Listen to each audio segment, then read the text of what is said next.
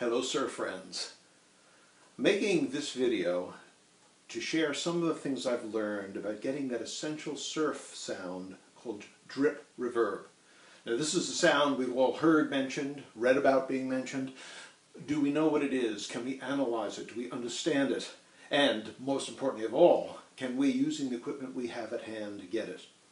Now, understand that when we listen to a recording from the 1960s that has this famed thing, drip reverb, we're hearing several things today that are not available to us when we go to play live. One of them is the fact that it was done in a studio, and the engineers could add things, change things in the sound from what the musicians were getting live. Now, if you were to listen to that same group live at that time, you'd still hear drip sound, maybe not identical to what you heard in the recording, but it would be there. And they would get it with the equipment of the time, which was a freestanding Fender reverb unit that plugged in ahead of their amplifier. And this is somewhat different than the reverb that is built into our amplifiers today, even those that have real spring reverb. Now, what I'm using today in the demonstration is my favorite amp for most purposes these days, and particularly for playing surf, and that's a Line 6 Duoverb. The Line 6 has the capability of mimicking many amps, some of which we use two at once. Now, in my case, this is a setup, you might say a program that I've made for it, specifically to play surf music using my Jaguar. And it actually is made up of two amplifiers together. You see it here. One is the Line 6 Clean. It's an amplifier that has a very, very clean front end with a rear end, the power section that comes from a Marshall. Well, why Marshall? That's not a Fender. Well, the original Marshalls were based on the original Fenders. And if you go back to the early recordings, and you'd say this is really more pre-surf, but to most surf musicians, it's the beginning of the sound, was the Ventures, and they were playing with the old tweed amplifiers, not with black faces. They came later, the ones that we think of when we think of surf music. So they would have a reverb system, they'd have it plugged into an amp, and I'm doing that here too. I'm using a second amp, and that is a model of an AC30 Vox amplifier because it adds the chime. And the two of these together give a sound that to me is quintessential surf, but not on their own. And that's what I want to demonstrate. Now, to do this, I'm going to use a melody, the second melody line from the well-known surf song called Penetration. And I'll try to play this for you now and hope my fingers don't lock up. And you'll hear there's something missing.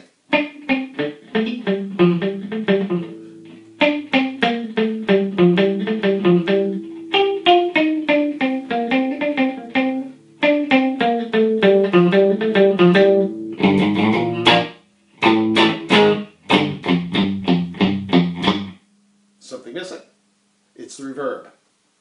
Now, when we say reverb, we can't think of the sound of a modern spring reverb that's built into the amp. The Line 6 has a superb one. I'm going to turn it on now, and then you can hear what adding this type of reverb does to the sound, and how it adds to it, but it's still not drip. So now I'm on. Notice reverb. I'll play the same line again.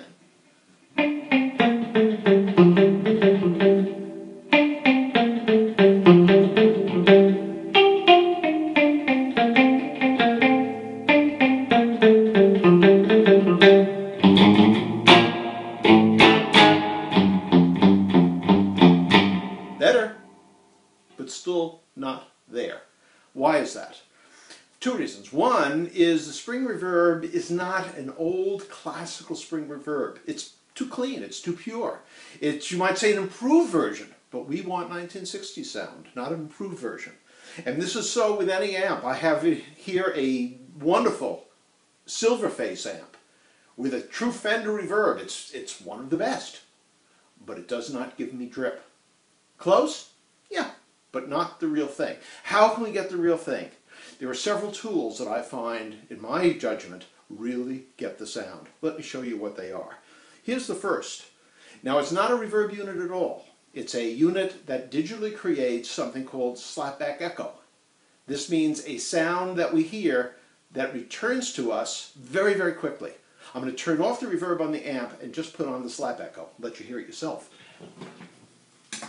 So the reverb is off. Now it goes on the slap echo. Now listen. Do you hear that very quick resound?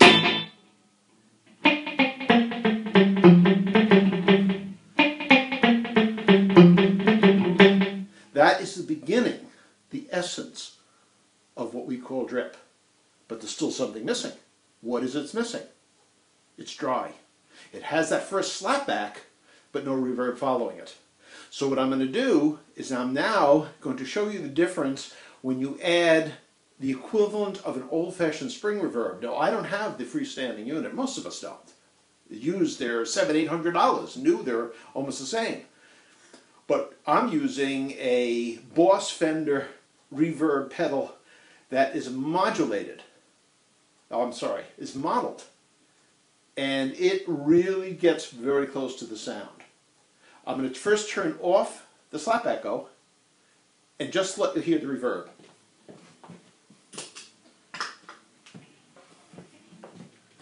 Now here's the modeled spring reverb.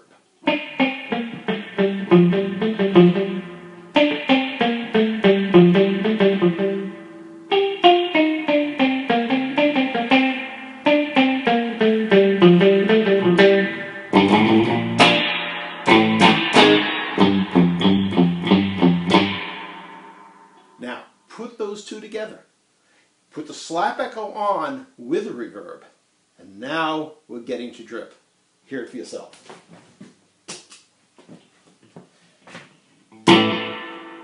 You almost don't hear that single sound in front. It's melded into reverb, but it's there, and notice the difference it makes as we move towards drip.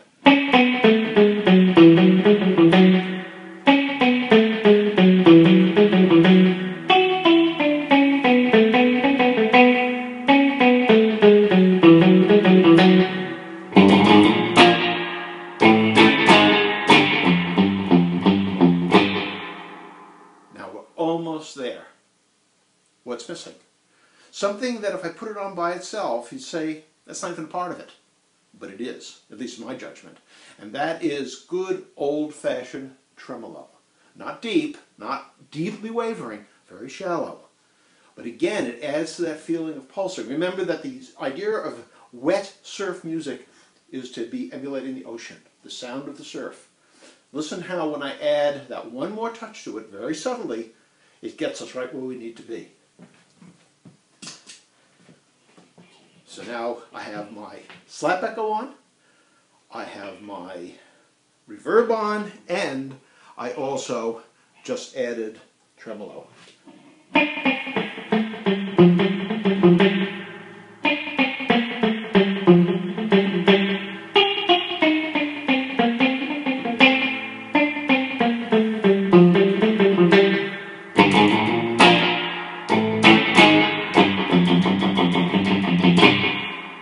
That is, at least my ears, is the essence of drip. Something you can get on your own system without having to own a lot of classic, expensive gear.